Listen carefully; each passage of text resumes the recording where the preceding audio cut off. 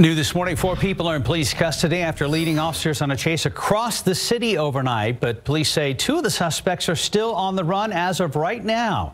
Officers say they heard gunshots coming from people in a blue sedan near Zarzamora and 35 on the south side. When they tried pulling the vehicle over, the driver kept going to I-10 and Fresno, then all the way to Olympia, where the driver finally stopped. That's when police say 3 men got out and started running. 3 women stayed behind, are being detained. 1 of the men was caught. The other 2 got away.